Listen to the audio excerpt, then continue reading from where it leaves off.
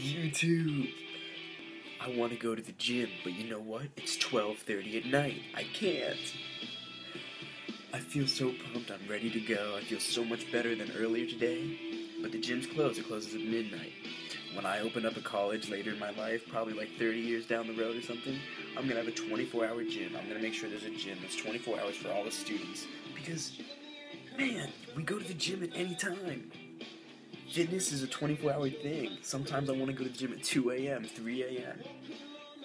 And if I'm owning a school, my students absolutely can go to the gym 24 hours a day.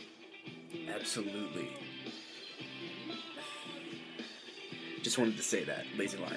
Peace.